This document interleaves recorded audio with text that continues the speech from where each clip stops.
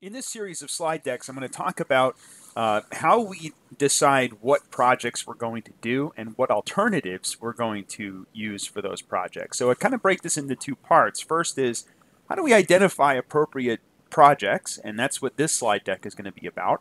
And then the following slide deck after this one, so there's another series of slide decks after this one where I talk about how we pick from alternatives. So first we identify possible projects and things that are going to benefit the organization, overall. And then specifically once we decide on something that we can do to benefit the organization, how do we decide on a series of alternatives, and how do we determine whether or not this is a project that's worthwhile?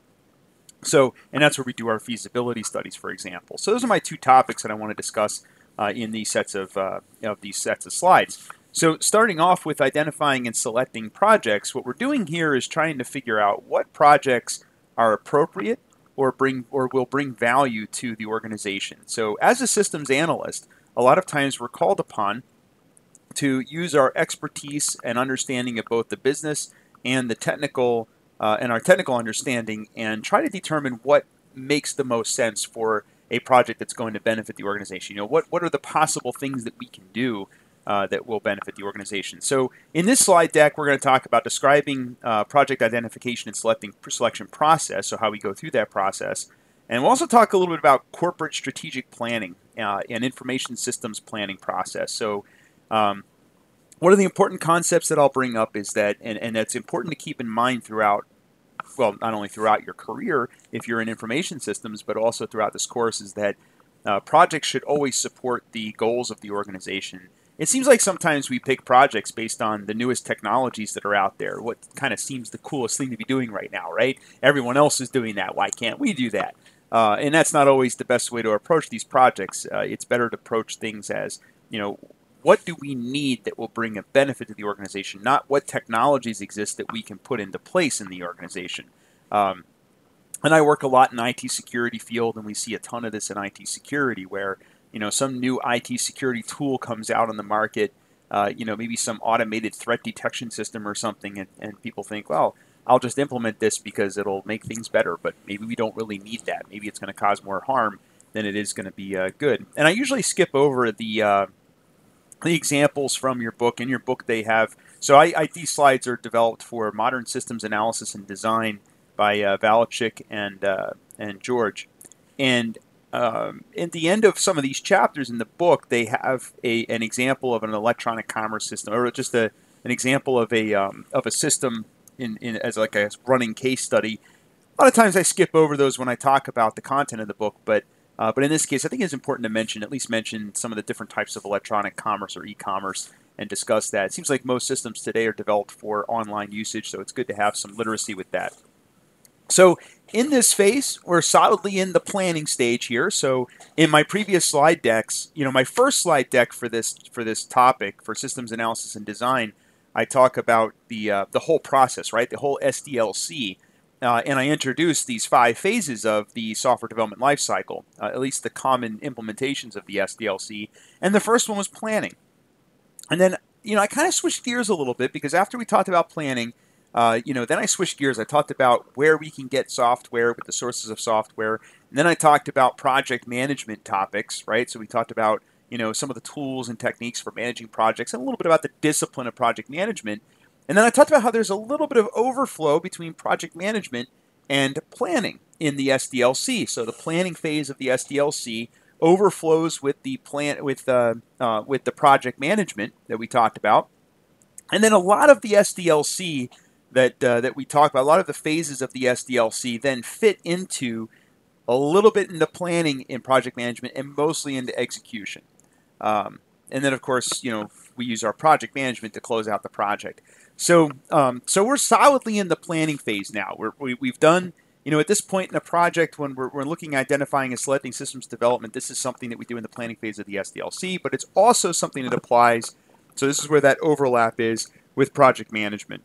So let's get started and let's talk about this. So first, identifying and selecting development projects. So first, we want to identify potential development projects.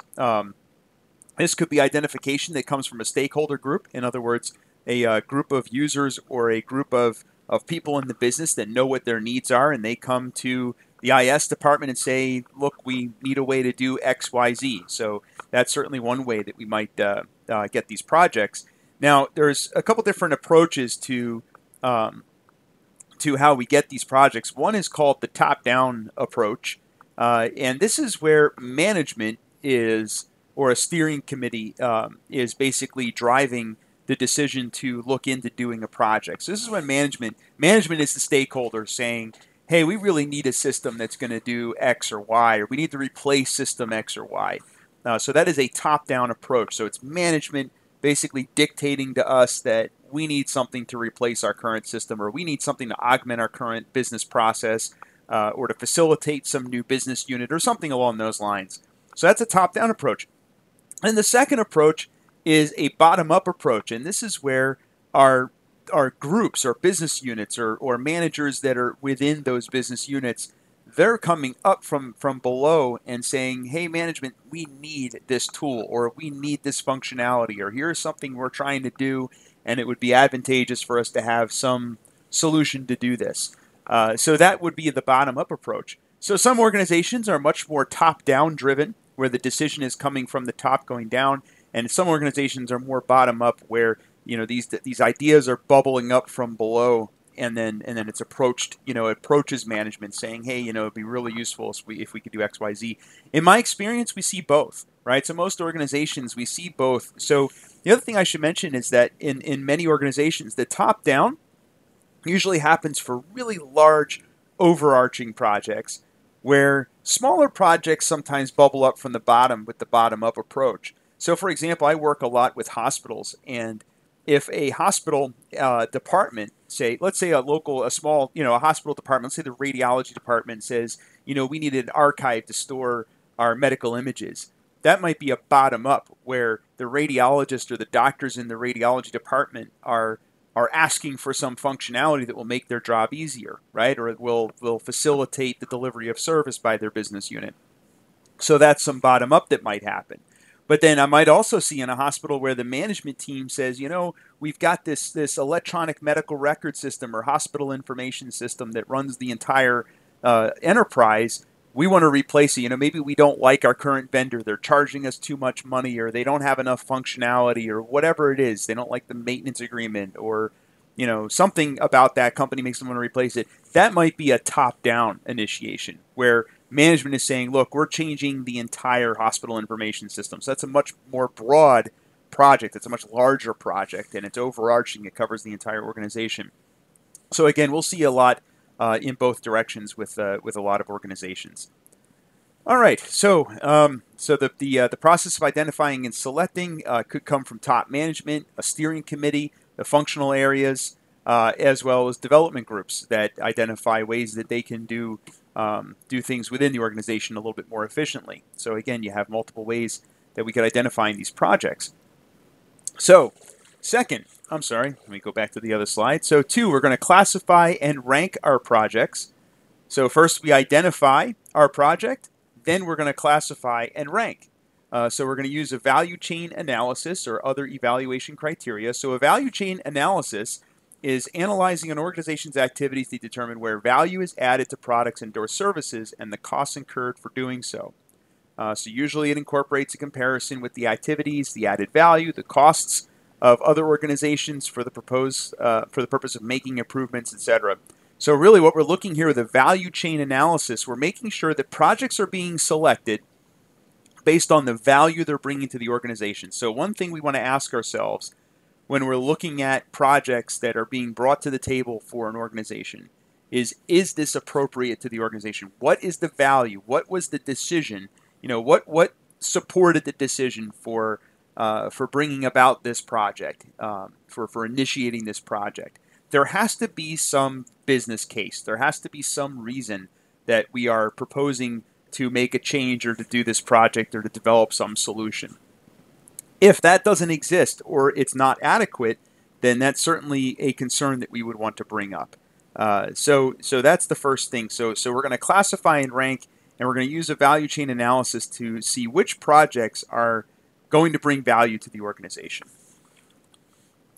So if you take a look at this example here, This is an example of a value chain. If you take a management information systems course, you probably learn a lot about the value chain. We start with transforming raw materials into products, and then we store and distribute those products. We market them, and then we try to sell them, and we support them eventually. So that's the value chain.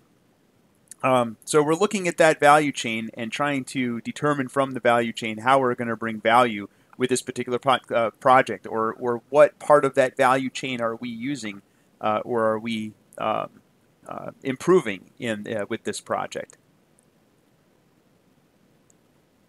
All right, the third step. So after we rank all these different projects to see which one is appropriate to do, when it makes it through that stage, then we get to the selecting IS development project stage. So based on various factors, we're going to look at both long and short-term projects. We're going to look at what's most likely to achieve business objectives. So again, we're looking at those business objectives, making sure that they're in line with the mission of the business, or at least are directly supporting. Things that are most directly supporting the business's objectives are probably the better projects to be selecting. And again, this is an ongoing activity. So here you can see that this is a picture from Valachik's Modern Systems Analysis and Design, which shows some of the inputs for project selection decision. So we're looking at these different criteria. So we could use a weighting system, right? So we use some kind of a weighting system to determine which is the project that's most appropriate to be doing, and we might use different weights for different criteria. So in the whatever objective or whatever alternative has the highest score in our weighting system for selecting a project is the one that's going to be selected. So you can see here we have alternative A, B, and C, and we have a rating on each one of these criteria, and then we add it all up. So it looks to me like the project that's going to be selected here is going to be alternative C, which has a much higher rating than the other projects. And again, that's based on weighting weighting each one of these. So that's the rating that you see there. The rating that you see in each one of under alternative A, B, and C is the weight that we're assigning to each one of these. And the score, in this case, the score is between 1 and 100, right? Between 0 and 100. So for example, real-time data entry, alternative A is 90%, alternative B is 90%, alternative C is 90%. So they're all roughly equivalent there. But as far as automatic reorder, it looks like alternative B and C have that pretty well covered, but alternative A doesn't really seem to do that, right? And likewise, real-time data query. Alternative A doesn't really cover that very well, but alternative B and C seem to cover that pretty adequately. Now, one thing you'd want to look at if you were trying to, if you were auditing the selection of projects, if you're looking at a weighting scale like this, you'd want to see what is backing up this, what is supporting this determination. Why was 18% chosen for automatic reorder on alternative A versus 90% on alternative C? What were they objectively comparing? How are they objectively comparing those two options to come up with that weighting? So that would be an important place that you could look if you're trying to determine if the appropriate project was indeed selected. So some of the deliverables and outcomes. So the primary deliverable from the first part of the planning phase is going to be a schedule of specific IS development projects. And the outcome of the next part of the planning phase, project initiation planning, is the assurance that careful consideration was given to project selection and each project can help the organization reach its goals. So again, our deliverable here is a business case that supports our decision, a business case that should be supporting the decision that was made. So if we're looking at a schedule of projects from which we're initiating, we should be able to see some evidence that the correct project was chosen, that the project was chosen for a reason, not because somebody's uncle owns the company that's going to make the software, right? There should be some, and the reason can't be because this is cool technology that we want to try to implement. We have to build a real case and have a real need for this project. We can't just do things because we want to, right? Although I should say that some organizations and some, I've worked with companies that are research-oriented companies where we'll embark on projects not knowing if there's going to be a benefit because we're just doing research and development and so forth. So it doesn't necessarily always have to be the case, but again, that's, you would look at the type of organization you're in to see what type of objective analysis would be appropriate for them. So an incremental commitment is a strategy in systems analysis and design in which the project is reviewed after each phase and continuation of the project is rejustified.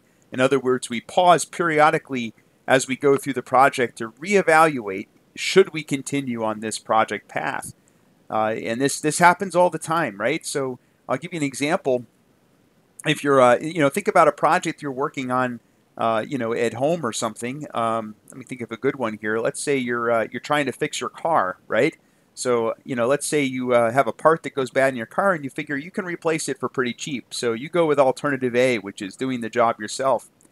You're, working away trying to replace this part, and every time you get, a little bit further, something else goes wrong. You don't have the right tool. You don't know how to do something. You break something else while you're trying to fix it, right?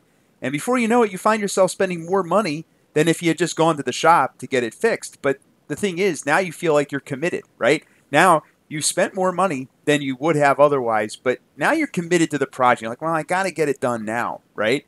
But sometimes we have to stop and ask ourselves, maybe I've gone too far, right? Maybe it would make sense for me to call a professional, right? Just like with your plumbing in your house, right? You might have a pipe break in your house and you think, you know what? I can fix this myself. But then, one thing leads to another. And at the end of the day, you have to just give up at some point and call a professional because you simply can't get it done. So we're going to do the same thing. And we have to make sure that the same type of process happens when we're doing our projects in information systems. And we have to make sure that we see these stop points, right? If we're looking at and evaluating whether or not projects are being managed, adequately, we want to make sure that there's some process that, some objective process that looks at these stop points and says, do we continue? Is there a go or a no-go? And how is that go or no-go decision being made? Or are there projects that have been going on and on and on that should have had this break point and they never had that break point? So that's something certainly that we could look for. All right, so I'll continue with the next part in part B of this slide deck.